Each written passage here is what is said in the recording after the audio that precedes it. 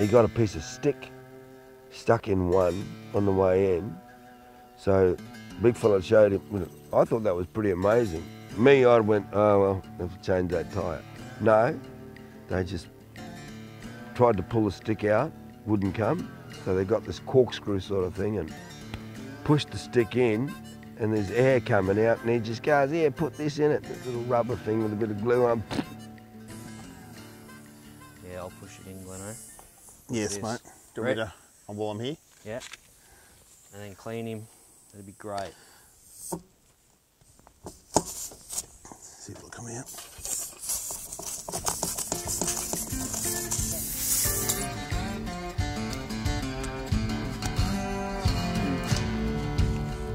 Done, skis. Done.